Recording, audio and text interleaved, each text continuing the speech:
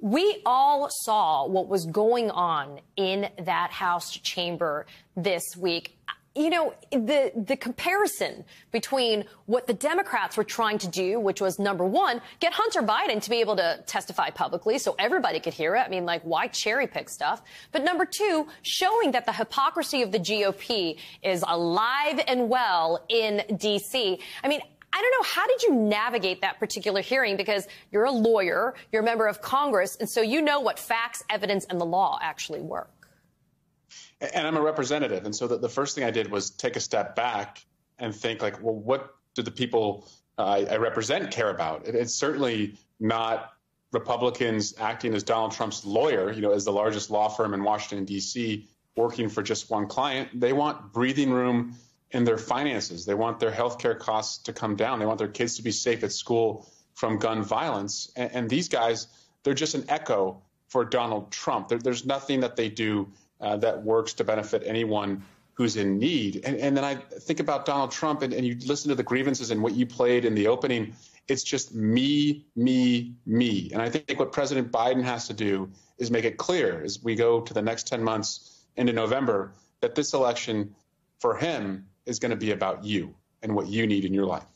So, you know, Congressman, at the beginning of your segment, we were talking about how you've got the judicial system, right? And you've got judges that are going to gatekeep, and you've got juries that are going to sit there and make determinations because that's how our judicial system works. But then Donald Trump decides that it's not going to work for him in court. So he wants to go out. He wants to play the media, right? Or he wants to dispatch his House Republicans to be able to do his dirty deeds for him. We've seen him lose in court. He just got tagged with $400,000 or so of attorney's fees. We're seeing him getting tagged with damages. E. Jean Carroll's got her second defamation trial that's coming up next week. But why can't those things move in parallel, right? Why can't justice happen in a courtroom, justice happen in Congress, and justice happen in the court of public opinion? Well, I'd say justice is happening in the courtroom. And by the way, Katie, you've practiced law in a courtroom, and you know that Donald Trump is not being treated worse than any criminal defendant. He is being treated actually better. In fact, most defendants would be in custody and have their bail revoked if they acted the way that Donald Trump has acted. But what we're seeing, I believe, and we've been so frustrated and impatient that justice would never come for Donald Trump, that in the last year, this tapestry of accountability has been stitched together from the criminal cases to the civil cases. And it, I think, creates kind of this security blanket for our rule of law and for our democracy. And so if we can keep the faith in our rule of law and do what we've done since Donald Trump was elected in November 2016, which is mobilize and organize and show that through voting, not violence, what they would use, that, you know, we can restore justice in this country. That's how we do it. And as somebody who participated in one of the two impeachment trials of Donald Trump, I'm sure it takes a moment for you sometimes to have to think about how things could have been different, right? How things could have been so different for the United States, especially as we see the judicial system being used through Section 3 of the 14th Amendment to be able to try to get Donald Trump disqualified, if not already in some jurisdictions. Your thoughts about the fact, though, that there are some familiar faces that have been around through those impeachment trials of Donald Trump. They're still there in the halls of Congress, and they're still doing the dirty work for Donald Trump. We came so close with impeachment, with Republicans joining us, and we could have kept him from running again. Of course, there's these cases out there that may keep him off the ballot. But you know what? I think the sweetest victory, the redemption for our democracy is going to be when the American people, particularly in Michigan, Wisconsin, Pennsylvania, Nevada, Georgia, and Arizona, show up and beat him at the ballot box. And that's where we're going to bury MAGAism, is that voters are going to show that we're not going away. We're not going to be intimidated, that on all the freedoms we care about, we're going to show up and fight for them, and that they are a party that would rather rule than govern. They prefer violence rather than voting. And when it comes to any issue that matters, like the border or crime or healthcare costs, they don't want the fix. They want the fiction. And if we're a party that wants to get things done, I feel very good about where this is going. So it's funny you use the word, Congressman, fiction, because that's exactly what we've been talking about, which are the alternative facts. Donald Trump's alternative facts, the alternative facts of House Republicans, things that are not actually doing anything that's good for Americans at large. We are on the cusp of November 2024. It sounds like it's far away, but it's really not, as you and I both know. How does it work then, do you think, that the judicial system can actually be a stopgap to the demise of democracy before we actually are looking at things at the ballot box in November? Well, first, again, we can't control the pace of the judicial system. And so what we can control, as I said, is what we do with the agency we have as voters who hold Donald Trump accountable at the ballot box. And again, I think what you're going to find here is that, the redemption will be that whatever happens to Donald Trump in the criminal trials or the civil trials, it will be because a jury of his peers made the decision. And so he won't get Trump justice, which is what he would mete out against any of his opponents. He will get American justice. And then we have to do our own sense of justice, as I said, when we go to the ballot box. And that's how we renew and write a new chapter for America in November.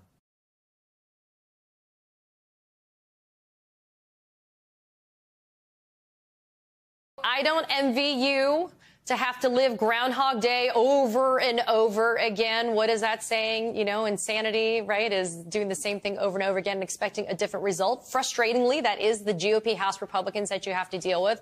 But you're the expert. You're on the Budget Committee. Tell us some good news that we're not going to have a government shutdown. Well, here's the good news, is that you've got some adults in the room. The Democrats have shown over the last year that every single time we come to the brink of an emergency, we are able to get our act together and make sure that we avoid a default, avoid a shutdown. I expect that we will be the heroes once again, because these are not serious people. The fact that Chip Roy would even, float the idea of once again trying to vacate the chair of the Speaker's office, it's delusional. They don't have leadership there that can bring their conference together.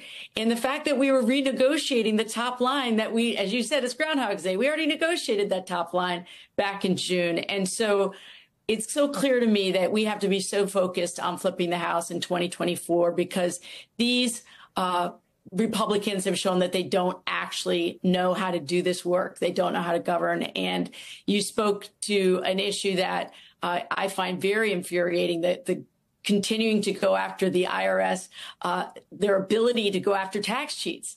I mean, let's think about this. What do Americans care about the most? They care about their freedoms, their rights, and fairness. Those are the things that they care about. Is it fair to allow wealthy tax cheats to get away with not paying their fair share? Absolutely not. People know this. This is not something that we should have on the table at all in this deal. But you say people know this. Some people may know that you talk about. But do the American people know this? Because we've had this conversation, you and I, at different times. You've had this conversation with other people at different times. Do the American people understand that the House Republicans, instead of focusing on the fact that they keep on putting Band-Aids and Band-Aids on hemorrhaging wounds, that they're instead doing stuff like what I've called impeachment palooza? It's like, who can we impeach next? It's Mayorkas. Who can we impeach next? Let's go after Lloyd Austin. Do the American public, can they hear you? Are they hearing the Democrats? Are they seeing that it's Democrats are that, quote, adults in the room?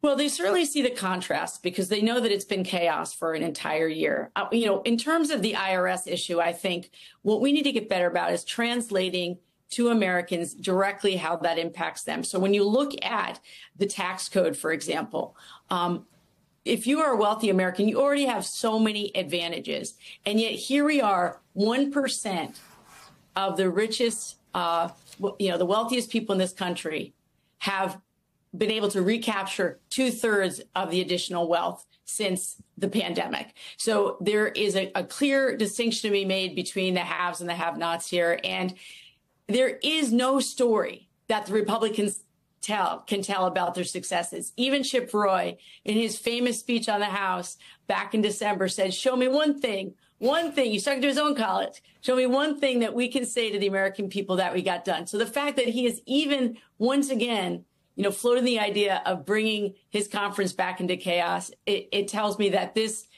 conference is bankrupt at this point. Well, what's not bankrupt is the idea that in 2024, you got all the House Republicans probably talking about tax cuts, right, for the rich. I wanted to ask you one quick question before I had to let you go. Moderate Dems, are they willing to support Mike Johnson? if that motion to vacate comes up that Chip Roy just threatened? I think they are. I certainly have many friends who are would consider themselves in districts that are frontline districts, and they have said they're not interested in having 3 more weeks or more of chaos. Why the Republicans, struggle and scramble to try to get themselves back together. We just don't have that kind of time. The American people want us to do some work. And you didn't mention it, but I have to mention it because this has been the least productive Congress in recent history, in almost 100 years. And we're on track to be the least productive ever that this country has seen. And that is because the Republicans, even with their slim majority, were not able to deliver. When Speaker Pelosi had a slim majority, we got the Inflation Reduction Act. We got the infrastructure bill. We have so many things that delivered for actual Americans that they care about, like reducing the price of insulin. What do the Republicans have to show from this year? Just fight after fight after fight. And as you pointed out, making it easy for the wealthy to cheat on their taxes. That's something to campaign on. I think you're shortchanging them. I think they passed post office names. I think they actually managed to do that. Never forget that. I love the post office, but the naming part, not as important, perhaps. How about funding the post office so people can actually get their mail? No thanks to the Republicans, that doesn't happen. Congresswoman Becca Balin, thanks for being here.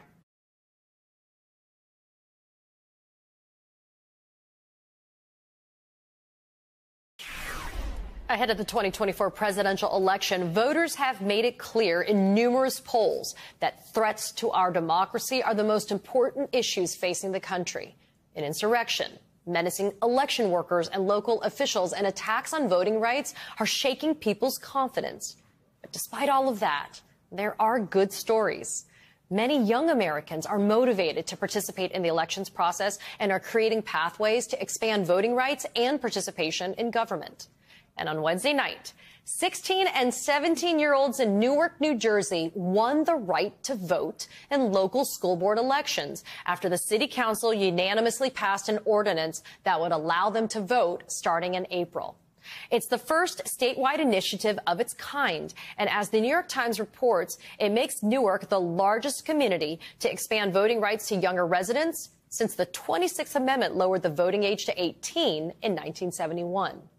Immediately, this historic move will give students of Newark more say over what happens in their schools and in their lives.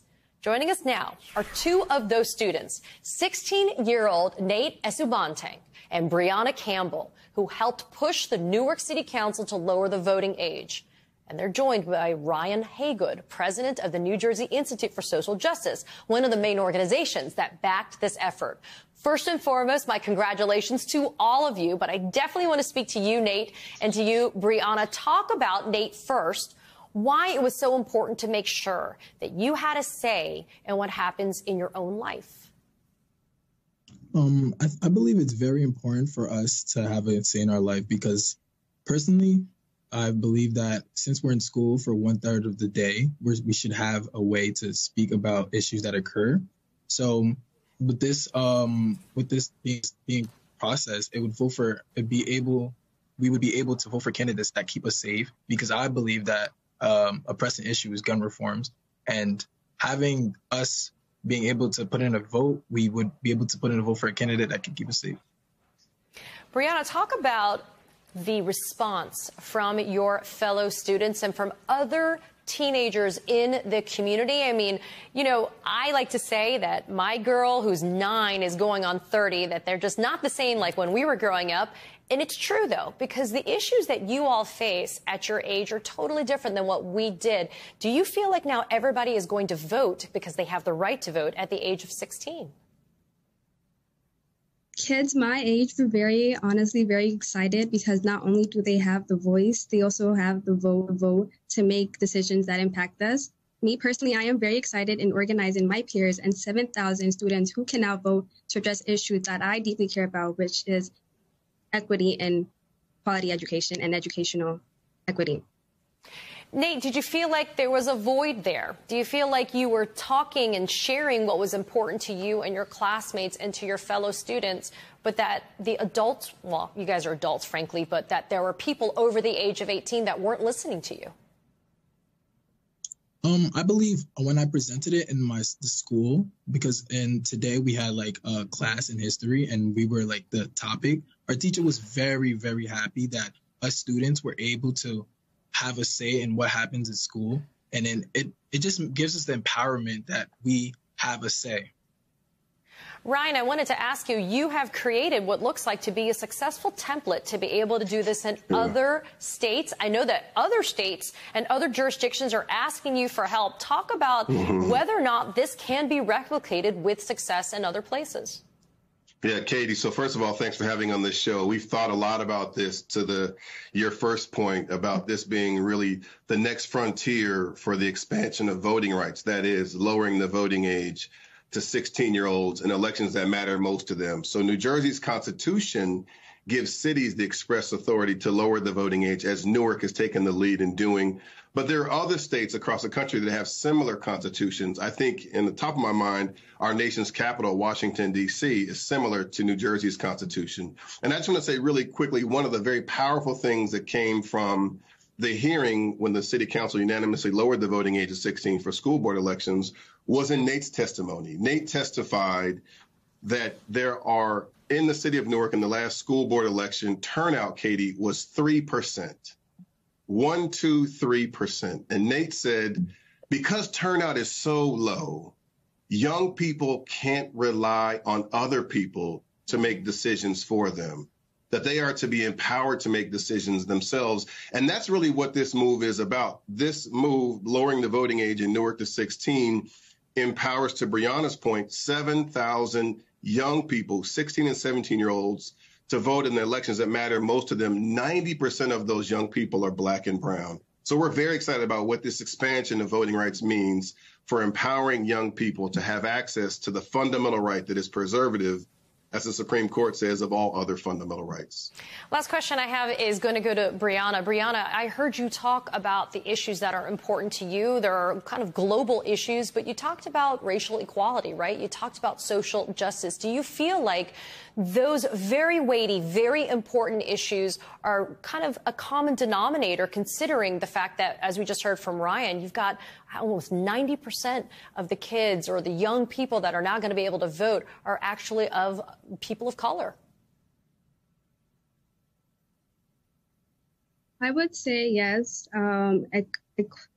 And equality does play a role in this because it gives everybody the chance to advocate for what they believe is right and what is wrong. So being able to sit here and talk to you inspires other teams, minority groups to come out and talk about what they feel is important. Well, I just wanted to say they have that phrase, right? The kids are all right. You guys are not kids. You guys are young adults that are making a difference, inspiring Nate Esubanteng, Brianna Campbell, and Ryan Haygood. My hat off to you, Ryan, for taking the time to devote to be able to make sure that this happens. Congratulations to all of you again. Thank you for having us.